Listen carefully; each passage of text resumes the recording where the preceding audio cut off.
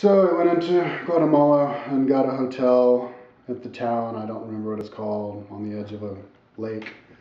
Um, and met this Israeli kid and went with him to a tourist town that was in an island in the lake, which is a beautiful little town. I didn't stay there though because the hotels were more, but it was a pretty place. And hung out with him while he was checking out all these like trinket stores. And then we took a bus into Tikal the next day, which is an amazing place. They have all of these pyramids, one really tall, maybe it's the highest pyramid in all of Latin America.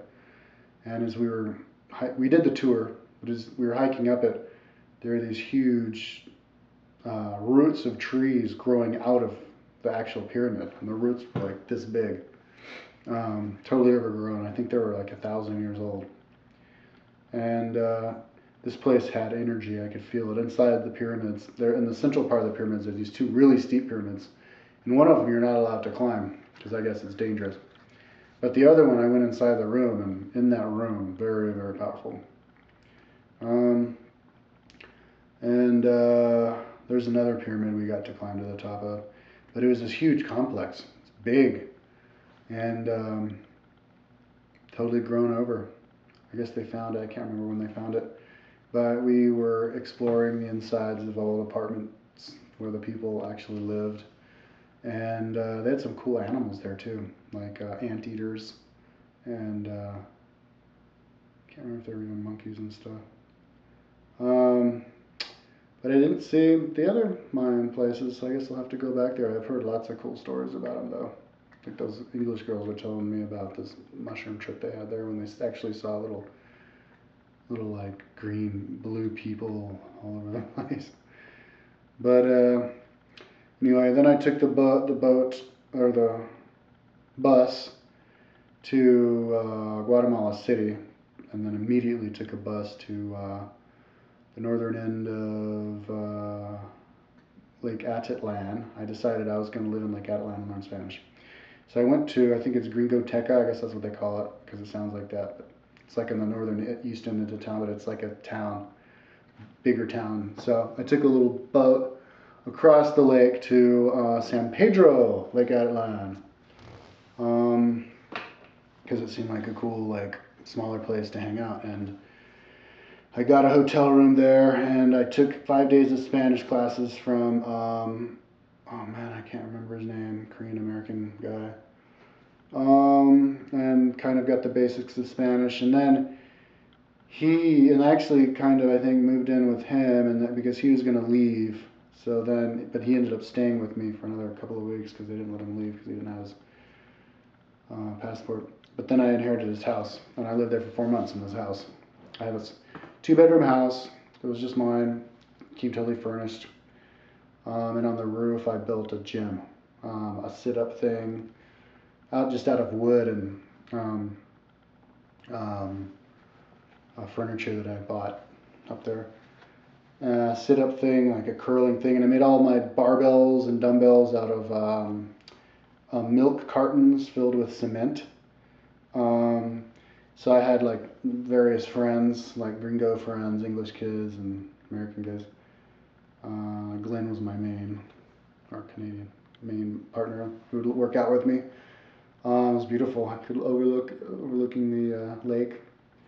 And every night I go into the place, I can't remember what it's called, but right on the edge of the water where the boat comes in. We'd watch movies every night, and they could make really good food too. So there's a whole social scene, lots of tourists living there for like months or even a year. And the whole town, you could walk from one place to another on a trail, no cars. It's an amazing place to live. And I also bought weed, and I was living there, but I was having trouble breathing because I was next to some coffee plantations, which was giving me asthma, and I had lots of trouble breathing. So I eventually quit, and so I didn't smoke for like the last 3 months I was there at all. But when I bought a bag of weed like this big. And there was this party, like a Halloween party or something, can't remember. But, or maybe it was New Year's. I think it was New Year's party. Up on the top of the hill, and I rolled a joint that was about literally probably like a foot long and about that big around. I should have gotten a photo of it. I think somebody else took a photo of it, but it was pretty crazy. And I climbed the mountain San Pedro with some guy when I first got there. And then I bought a canoe from somebody. And so I canoed across to San Marcos and hung out there. I guess that they had this New Age center there, like this little hut they had where you go inside of it and they do their classes and stuff. And then if you go up a little bit higher there was actual Indians who were living there, Mayan Indians who dressed up in that special Mayan clothing, and they're really excited to see me. They were, I guess, white people don't walk through there a lot because they were all like, hi. So anyways, I was there 4 months and I studied Spanish on a book that was for actually learning English, but I just spent the whole time learning vocabulary and basic grammar, and so when I left I could speak Spanish. But while I was there I also took a boat,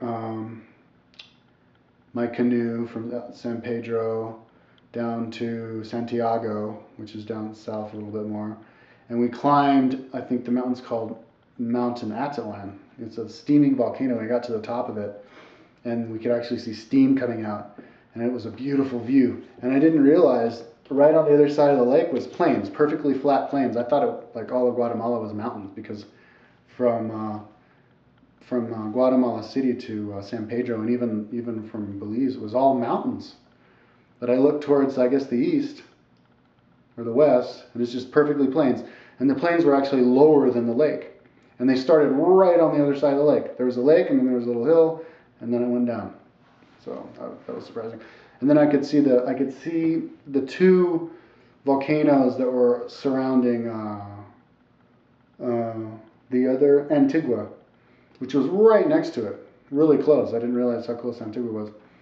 And then we hiked down. I was with me, Glenn, and Gregor, I guess a Yugoslavian guy or something, or Czech guy, and we hiked down. But then it got dark.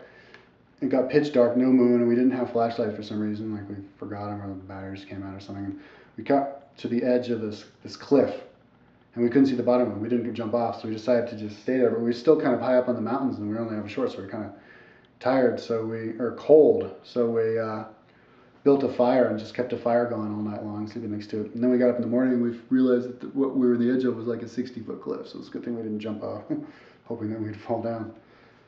Not very far. And then we climbed up really steeply on the side of the ravine and hiked down.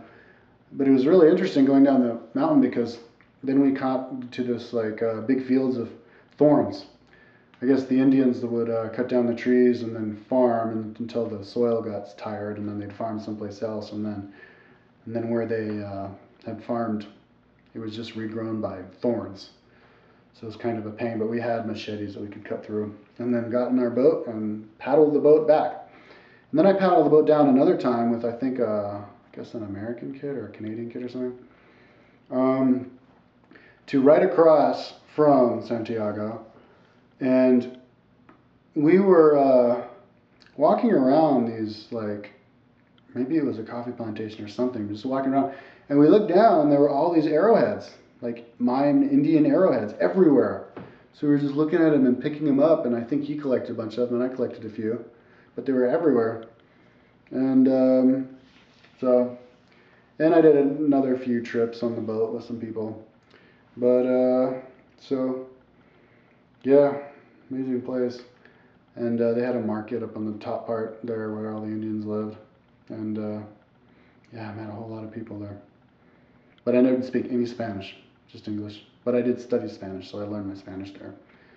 And it would have been cool. I also bought a bike there, a brand new bike for like $100, but a really heavy clunker, but it was built really solidly. And but I didn't ride it around the whole lake. I never got around to that. It would have been fun, because on the northwest side of the lake there were these switchbacks that go like 30 of them. But I did take the bus up there and hiked up, because there's this huge tree that looks like, I guess, from down in the lake, looks like the profile of an old man. And then we hiked down, my friend Stasia. Oh yeah, and I also had to leave there at one point to go to another Mayan ruin because you can only stay in that country for 3 months. The ruin was Copal. I guess I'll include that in the next video.